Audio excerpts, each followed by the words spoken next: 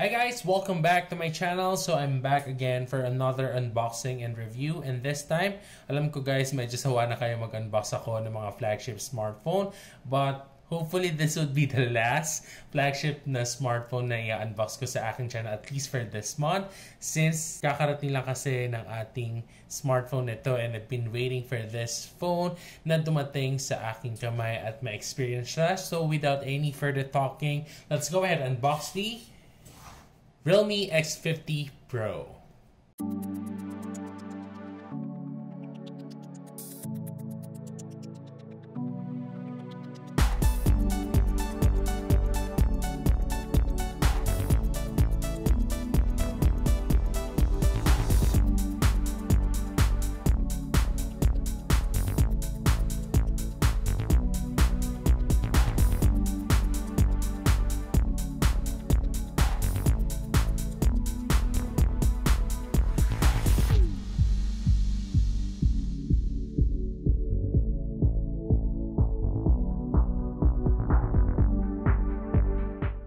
And dahil dyan guys, sa sobrang excited ko na dumating at ma-unbox ang ating Realme X50 Pro, hindi na ako nakapaghintay pa at na-unbox ko na siya at nasarap.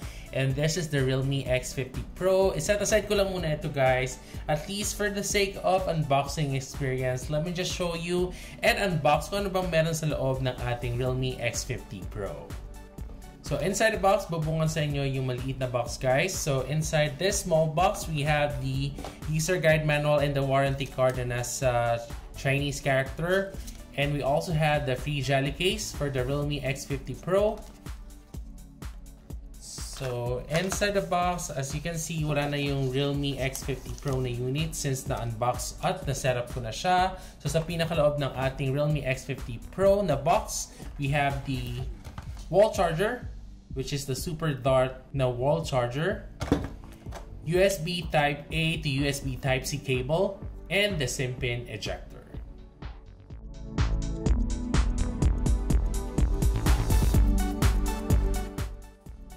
At ito na ang ating Realme X50 Pro 5G, and as you can see guys, I have the moss green color for the Realme X50 Pro. And actually, nung una ko pa lang talaga siyang nakita nung launch pa lang ng Realme X50 Pro sa India. Sobrang gandang-ganda talaga ako sa color na ito guys. And especially nung nakita ko talaga siya in person, sobrang ganda niya. And as you can see, may matte finish tayo sa likod ng ating Realme X50 Pro. So mas less yung smudges niya sa ating likod guys. But hindi talaga ako makaget over sa color ng ating Realme X50 guys. Sobrang ganda ng color niya.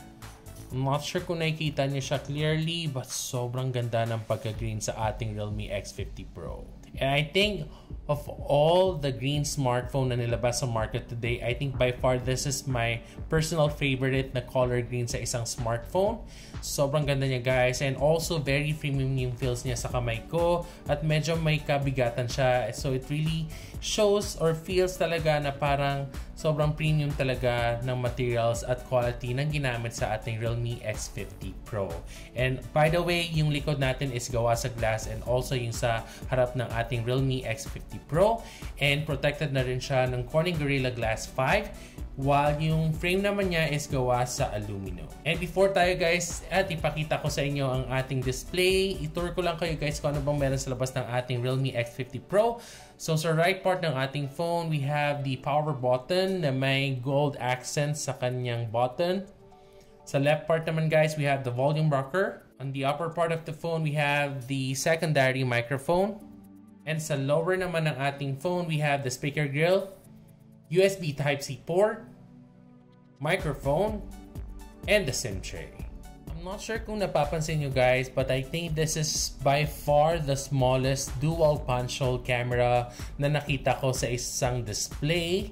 And this one has a 6.44-inch Super AMOLED display with 1080p resolution, 409 ppi density, HDR10+, and what's good thing about the Realme X50 Pro, and just like the other flagship na nilabas ngayong 2020, this one has a 90Hz refresh rate kaya sobrang buttery smooth at ang bilis ng ating Realme X50 Pro. And also aside from that, we also have a 20:9 aspect ratio para sa ating Realme X50 Pro. I'm currently running the Antutu benchmark app para sa ating Realme X50 Pro para malaman natin talaga kung gaano nga ba ka-powerful ang ating smartphone. And this phone runs in Realme UI 1.0 based on Android 10 and powered na rin siya ng pinaka-latest at flagship chipset sa market today, which is the Qualcomm Snapdragon 865 with GPU of Adreno 650. And again guys, yung variant na meron ako right now for the Realme X50 Pro is the 8GB of RAM and 256GB of internal storage.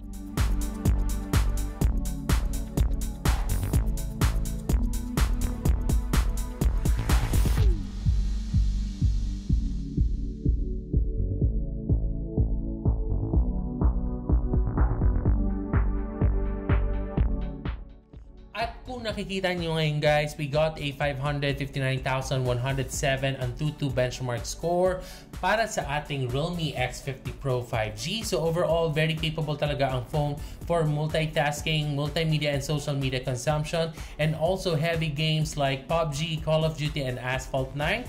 And if you're gonna ask me kung umiinit nga ba ang ating Realme X50 Pro 5G, yes, umiinit siya guys, but hindi naman siya ganun ka-alarming na init. And also, for a while, nagsasubside rin naman yung init sa ating smartphone. And this phone has a 4,200 mAh battery capacity and capable na siya ng 65 watts fast charging guys. So in 35 or less than 35 minutes, you'll get 100% battery capacity para sa ating Realme X50 Pro.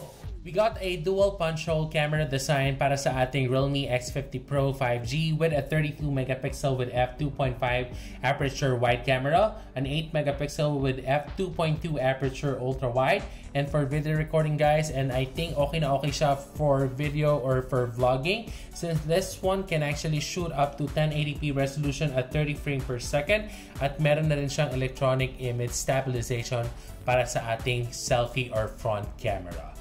For rear naman guys, as you can see, we got a quadruple camera setup for the Realme X50 Pro 5G with a 64 megapixel with f1.8 aperture wide camera, a 12 megapixel with f2.5 aperture telephoto lens, an 8 megapixel with f2.3 aperture ultra wide, and a 2 megapixel with f2.4 aperture depth sensor. For video recording, yung rear natin can actually shoot up to 4K resolution at 60 frames per second, and also good na rin siya for video or vlogging since this one has an electronic image stabilization para sa ating rear camera.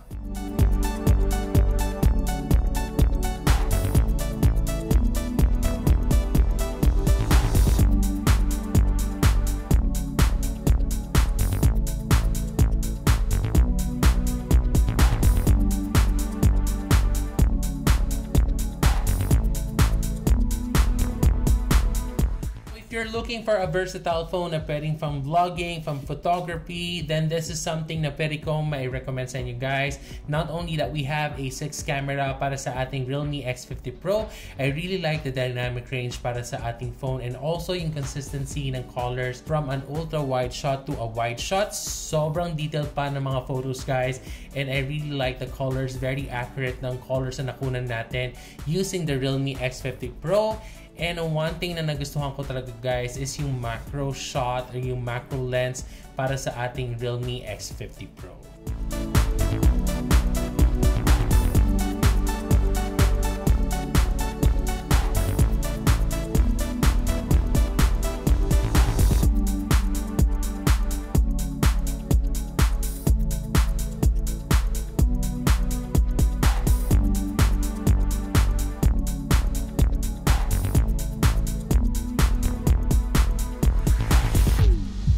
I know guys, hindi pa talaga available ang ating Realme X50 Pro 5G sa ating bansa, but I really do hope that Realme Philippines should bring this phone sa Philippine market, and for sure maraming tatangkilik at bibili ng ating Realme X50 Pro 5G.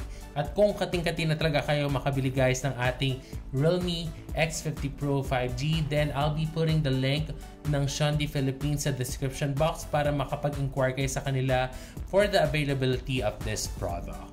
So kung nagustuhan nyo ang unboxing and review ko for the Realme X50 Pro, please don't forget to like this video guys, share to your social media account, and don't forget to subscribe to my channel and tap the bell icon para ma-notify kayo sa mga future unboxing video ko.